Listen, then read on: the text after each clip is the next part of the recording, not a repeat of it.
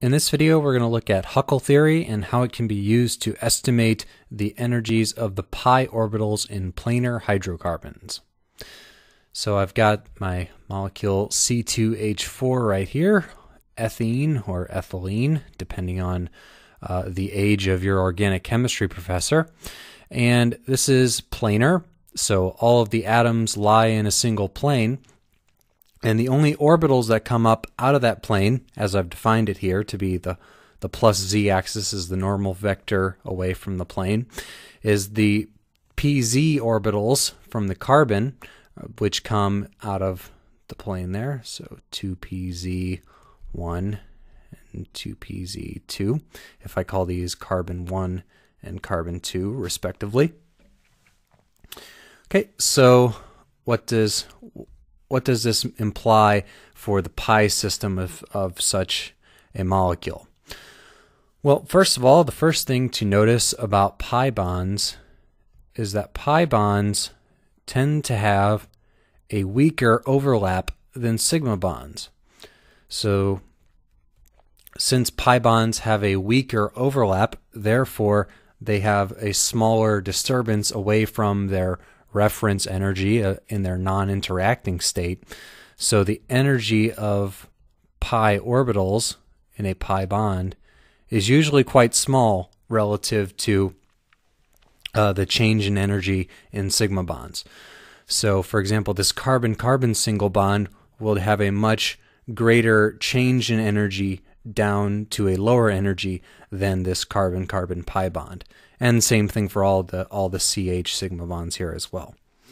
So that means that the pi orbitals are kind of alone by themselves. They kind of form their own subsystem within the molecule, where you can almost treat them as not interacting with the rest of the molecule. And the thing that really helps out for the rest of this, for planar hydrocarbons in particular, is that the overlap integral of that 2pz orbital with any other orbital in the molecule that isn't another 2pz orbital is going to equal 0. So not only do they have weak overlap and there's a small change in energy, but if the molecule is actually planar, then there is literally no overlap between this and all the other s orbitals, between it and the px and the py orbitals. So they kind of form their own little world here in the pi system. So we can treat our pi orbitals as kind of forming their own system.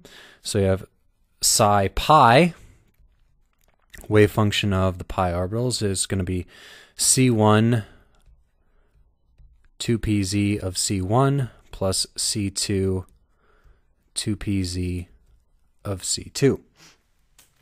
Okay, so now what we want to do, we want to solve for the energies and the coefficients of these particular wave functions.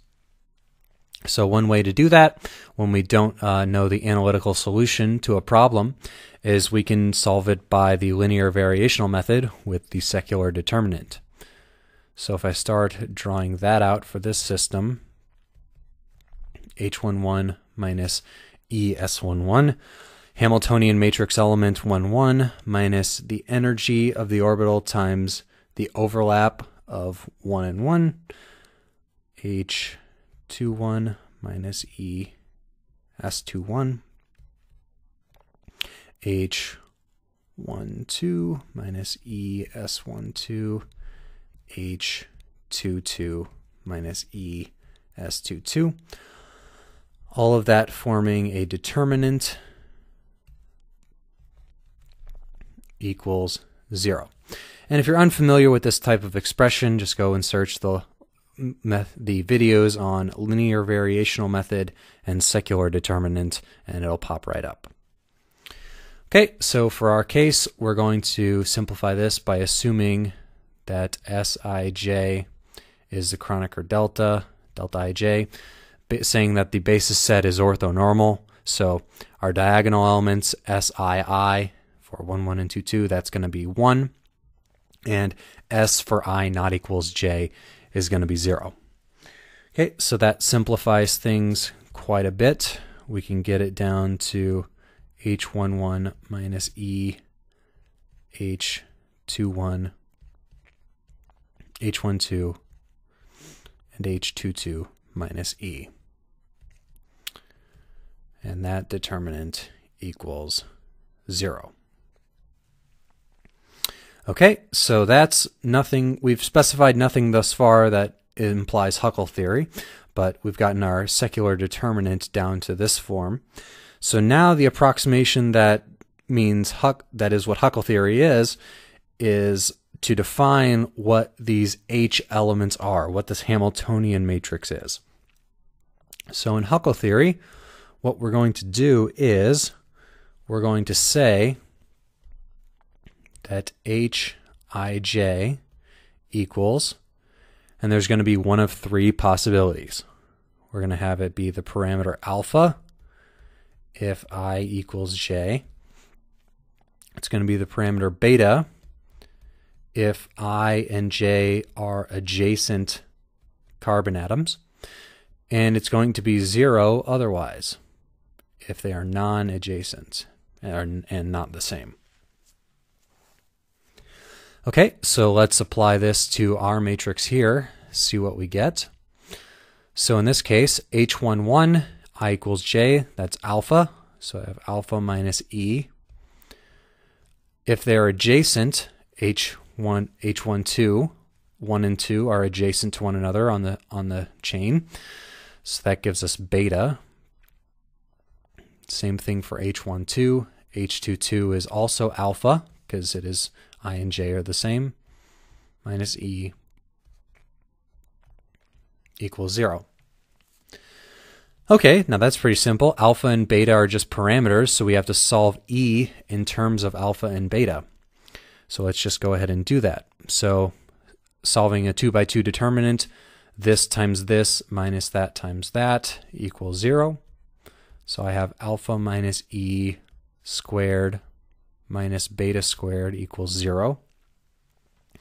I can expand that out into a second order polynomial. When I finish out expanding that and combining all the terms, what I get is 1e squared plus minus 2 alpha e times, minus 2 alpha times E plus alpha squared minus beta squared equals 0. Okay, so that's A, B, and C. Solve the quadratic formula for A, B, and C, and I promise you, if you do that correctly, what you end up getting solving that quadratic formula is that E equals alpha plus or minus beta. Okay, so what does this result mean? How do we interpret this? So the alpha is just going to define the 0 of energy. So alpha kind of gives us a reference point, because what is alpha? So alpha is a Hamiltonian matrix element if I equals j. So that's H11. So even if the molecule were completely non-interacting, even if the molecule were separate, even if this were a carbon atom on its own, it would still be alpha. So alpha is just the energy of the p orbital by itself. So that, and we're always going to have to subtract out the energy of that relative to, that has to be the reference state is the p orbital by itself. So that kind of gives us a scale to defining the 0 of energy. And beta is a scale for the orbital energies, telling us we can measure these orbital energies relative to the value beta. So let's plot this in an orbital diagram. So what we have is we have some orbital, they come together, they form a bonding orbital and an anti-bonding orbital. So we have PZ1, PZ2, pi bonding. Let me call this bonding, antibonding. Okay, and what are the energies of this graph? So the energy of a p orbital by itself is alpha. Then the lower energy is alpha plus beta, and the higher energy is alpha minus beta. And beta has been determined empirically. Of course, this is an approximation, so it's going to be an approximate value. But the empirical value of beta has been determined through various experiments to be about minus 75 kilojoules per mole. So the energy of this pi bond in ethylene is about 75 kilojoules per mole, because its energy relative to the reference state is 1 beta of energy lower than the reference, giving us a pi orbital energy of about 75 kilojoules per mole. Now, this doesn't seem particularly helpful on its own, given that we could just use the energy of the pi orbital in ethylene to define beta.